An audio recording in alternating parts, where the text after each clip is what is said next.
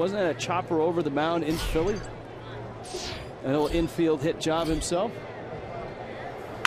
Whoa! Cosart, I think, got a glove on it and then flips it to first in time.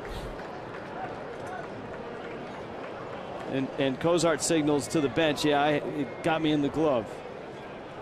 And that was, of course, in his last start. He was hit in the forearm and forced out of the game. Part of him is saying, you got to be kidding me. But he got to pitch up, fastball up. Aaron Sebia with a solid swing. But fortunately for Cosart, there's the glove. And he just regrouped easily and made the play.